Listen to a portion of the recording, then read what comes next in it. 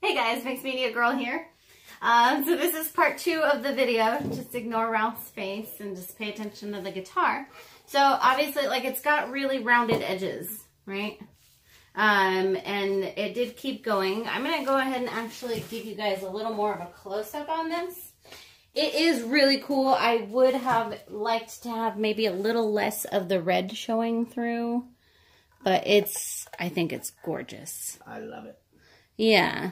So that's how it dried. And now what we need to do is block out Ralph's face.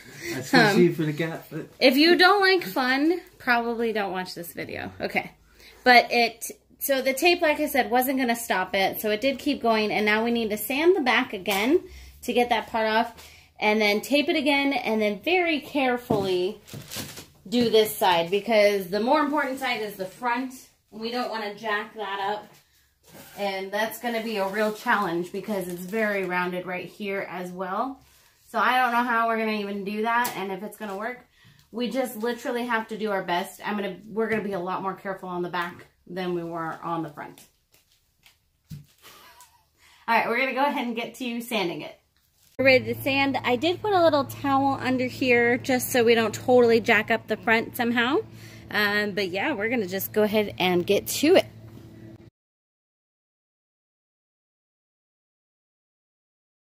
Alright, we have sanded it, and we're going to do the same thing as last time. Ralphie's going to tape it off while I mix the resin, and I'm going to go over the colors again real quick that we're using. We're using the Stone Coat Countertops white base tint, the black base tint, and the Colour Cottage blushing pink and heather glen, and then the Stone Coat Countertops bronze metallic and Crater Lake blue. And then we are using Stone Coat Countertops art coat. All right, we're going to go ahead and tape and mix, and we'll be back.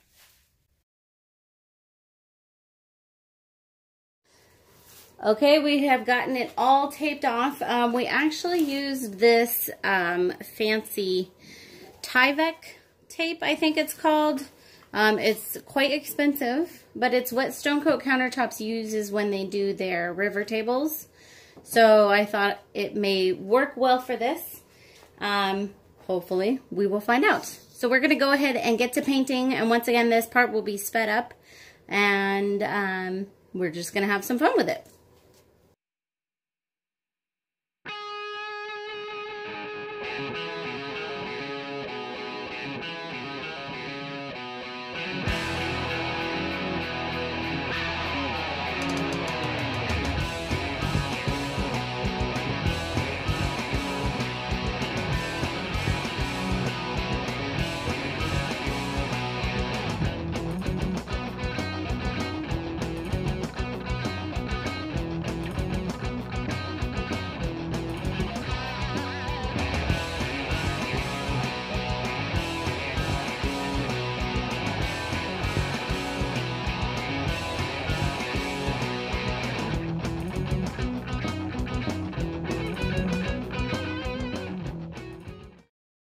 Okay guys, so we're done with this part. I don't know if you noticed, but I did almost light this tape on fire. Woo woo! That's because I broke my little torch somehow, so I had to use the big kid torch, which is scary.